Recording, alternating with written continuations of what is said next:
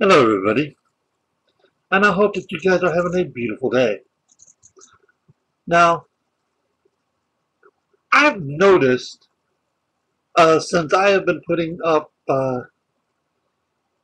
what some people would say controversial musings, I guess you would say that,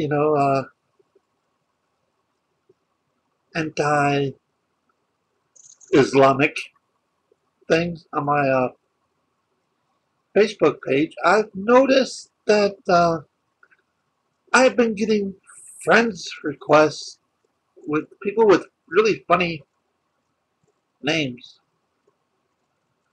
Um, Not funny, haha, but funny as in, well, I would go onto their page and some of it is written in Arabic. Hmm. So I must be doing something right if I'm pissing them off. And I'm sure that a lot of you guys that are the 3%ers, sheepdoggers, uh, truth tellers, oath keepers, and a few others of that uh, mindset are probably getting the same thing. And so instead of, you know, I keep a close eye on my, my friends thing and stuff like that. I just don't accept everybody. If I am in doubt, I don't accept them. I do check to see who else they have on their list. And there are a few names that I look for that I know if they are on that person's list, that they are safe to put on mine. Now, I know whose names that I'm looking for, and that I seem to be doing pretty good with that part. Um, I have noticed that some of the cities that are for the that they're going to be shipping the Syrian so-called refugees here into the United States are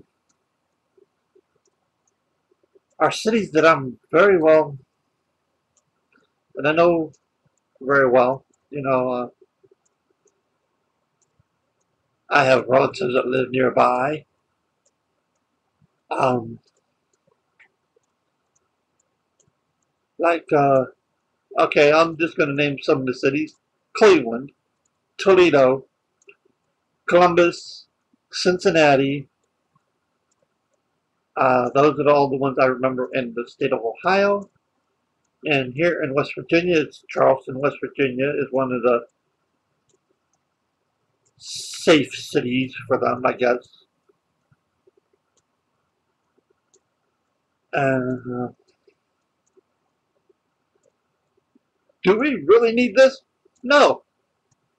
We don't know how many of them are going to be uh, extremists. And people, don't believe what mainstream media shows you. Okay? There's a lot of other media outlets that you can get a hold of on your internet that show you what ours are afraid to show you. I find it odd that these people are supposed to have been traveling for hundreds and hundreds of miles for days on end, but yet a lot of them are clean shaven. A lot of them look like they haven't been traveling that far. They look in pretty good health for people that are supposed to be refugees. Physically fit.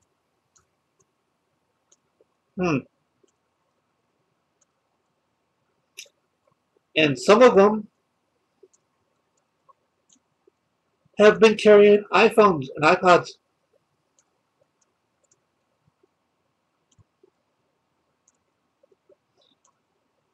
And there was a group that actually refused food because it had the sign of the cross on it from the Red Cross.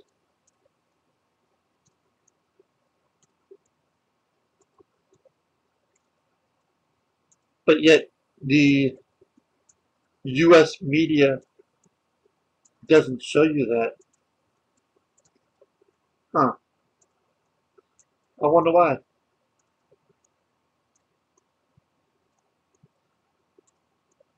Maybe because we got somebody in the White House that has a prayer curtain, that gold curtain that he stands in front of when he gives his speeches. You know, the guy that refuses to wear yeah, that pin that that has the American flag on it, but yet he's supposed to be representing us.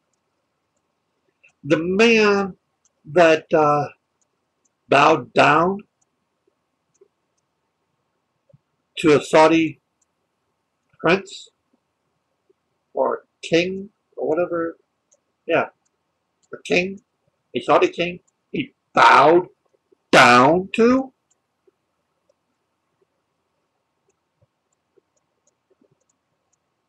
Maybe that's why this stuff isn't getting reported, because we have one in the White House.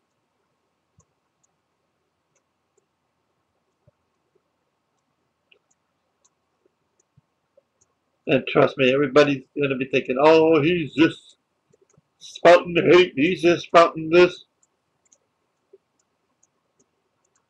All the facts add up.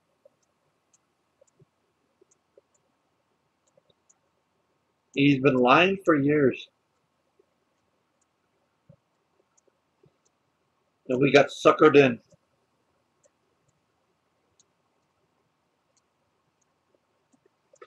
Don't know what else to say on that one. So I got other things I got to get done today.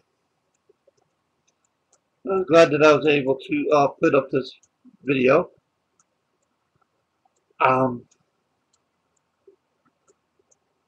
Once I'm able to get my camera, I'll be putting up more videos. It's kind of difficult doing it from the webcam. And plus, if I'm doing it out and about, I could do a lot more, say a lot more. Spur of the moment stuff, you know how that is. Well, this is Lurch Thing.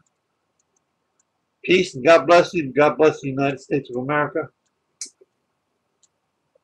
Until then, God willing.